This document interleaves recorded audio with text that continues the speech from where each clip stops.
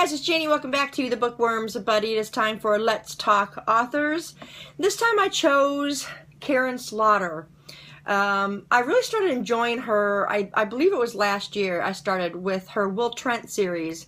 And I am still reading them. I am up to book number 5, I believe. Yeah. I'm up to book number 5 on that series, and I would love to be able to finish it. I have 5, 6, and 7 to go. I'd like to finish it for this year. She has another series. It's the Grant County series, which I have not started reading that one. I've only got a couple of those books. She also has several standalones. She's got Cop Town, which was her most recent. I believe that was her most recent, and I managed to get it from NetGalley and read it as a review book. And I enjoyed it. I would like to own that book and maybe be able to read it again. She's got Cold Cold Heart.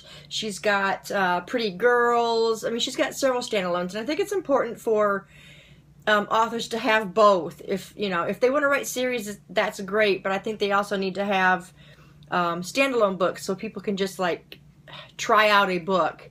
And then not feel obligated to read the next one. So I think standalones are great for authors to have. So I don't have a whole lot of her books, so I can just show them to you right here. I don't have to go to my shelves. Let's get started. We'll start first with the Will Trent series, which is really, really fantastic. I'm absolutely loving that series.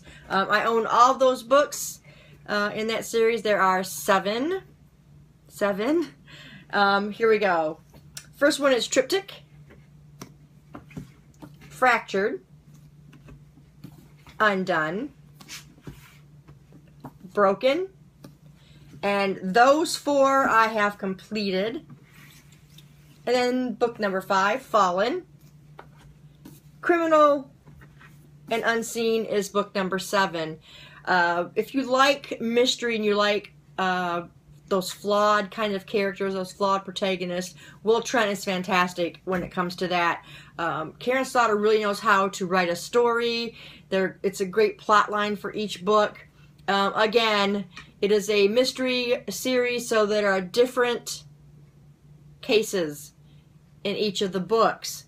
But I like to read them in order still because that is how the characters develop through the series, and you get to really get to know who your characters are. So Will Trent is one of my favorites. I absolutely love him. He's so flawed. He has so many issues, but he's a strong protagonist, and I like that as well. So that is the Will Trent series. And then for the Grant County series, I've only got 3 books. I've got book 1, which is Blindsided.